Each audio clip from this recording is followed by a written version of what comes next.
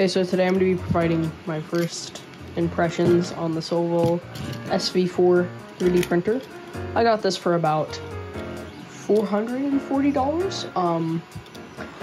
So it's actually very easy to get the box open. All you have to do is just cut down the middle, cut these sides, cut those sides, and it opens.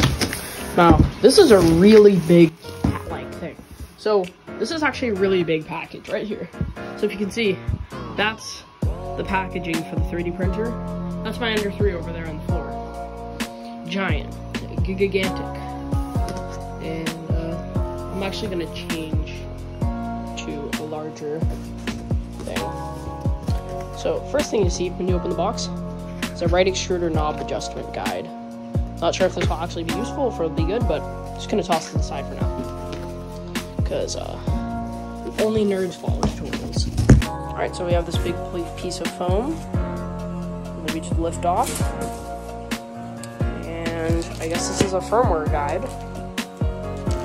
Also, nerds read tutorials. I'm actually going to need that later, so I probably shouldn't have thrown that. But yeah, this is what I see when I open it up. First thing I'm going to do is take off this piece of foam, put it to the side. And I wonder what this is. Probably tools.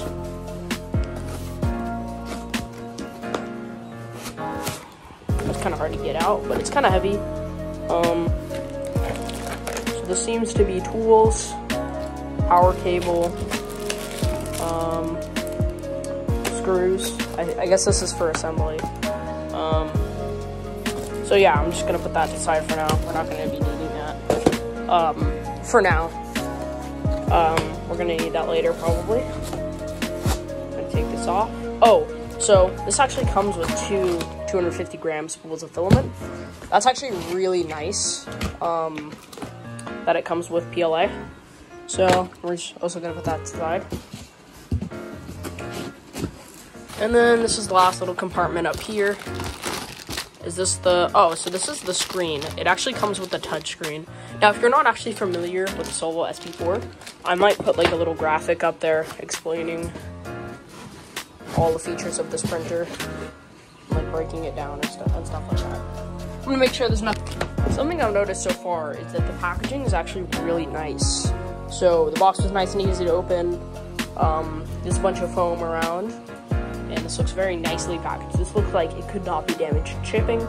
And just to prove that, actually, this was shipped by USPS. So, I mean, I'm not trying to say anything about USPS, but I mean, if it survived USPS, it probably survives anything. So right here, we have two pancake servo motors. Actually, I don't know if they're full size. Let me compare it to an actual like Ender 3 servo motor. Oh wait, not servo, stepper.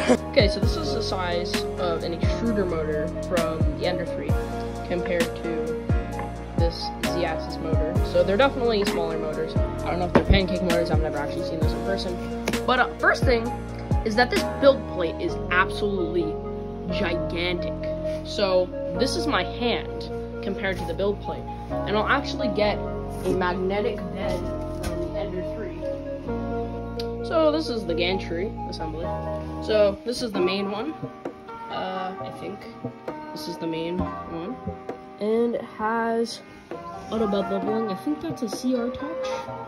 It looks to be one. One thing I noticed is these are using brass nozzle, but it said it was an all metal hot end. I mean, that looks like a brass nozzle to me. So I think the actual, yeah, I think it's like a dual gear all metal hot end. But I think they're using just brass nozzles. So you're gonna have to upgrade that if you want to use different materials. There's two, which is the main thing of this printer, is that there's two. This is moving in the middle. It's not moving so smoothly. I don't know why. This one moves. Let me get this other motor out of the way. Yeah, this is the actual base of the printer. And as I said before, this build plate is absolutely gigantic. I wonder if the side's actually usable of the build plate. Is it? I don't know. I wonder if it's usable. But this is giant magnetic flex build plate. It actually doesn't look like it would flex a lot, but I'm gonna take this base out. One thing I saw immediately that I really like is that I think the power supply is actually built into this. It's not external like the Ender.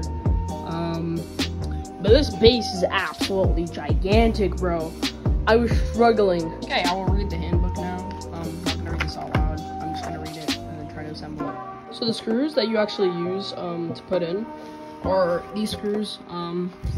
They are the ones that come in the package. That's not. Those are the nozzle ones. Okay, so they're M5x70. My print just finished over there. And they're really long because they have to go through all the way through there.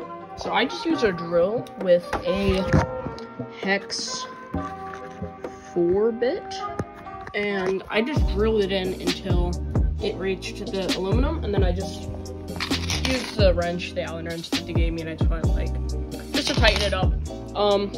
Still a little bit of wiggle. I probably need to tighten them more. I don't know if it's supposed to wiggle like that, if I did something wrong, but yeah, I'm gonna proceed with it. I think the next step is installing the filament rollers. So I just installed the filament rollers, and all you have to do is just loosen these 2 screws, and then put them in, and then screw them in all the way, and it should go in just fine. Did that on both sides, and it looks good. Thing in the package, so there was a little thing covering that. Actually missed 2 things, I just realized that. So these are actually the purge buckets. I was looking for these, and I saw the filament run out of sensors. I'm like, that's not it. That couldn't be there, but I just realized. So I missed these in the packages. Kind of hard to get out, but I can do it with one hand. So yeah, these are the filament purge buckets. Alright, it's on. That's pretty cool. So one thing I've noticed is that these ribbon cables are really nice. Like, all this rainbow and stuff like that is just like on the printer, right? Like the ender over there with the display cable. It's like all nicely wrapped up, and even the installation of it is nice. Like, these go out, push your ribbon cable in. I'm gonna put bigger FOV so you can see more. Put that in, and it just clicks in. Like, this is so nice, and it just connects to everything. This is like the nicest printer I've ever had. This is purge bucket installation. It's basically the same as the rollers, except it's actually not a purge bucket. I'm dumb. It's the filament runout sensor installation. Basically the same as the holders, except they have these wires going to them. I think you plug that in like the next step. So there's one thing that I noticed about this is you actually have to set the power supply voltage. Most printers, I mean my Ender 3s, I think they came preset to the country that it was shipping to. This one you actually have to set it. It comes by default like 230 volts. You have to stick like a tiny little flathead. I just had this little flathead rolling around, and you have to like stick it in there and flip the switch.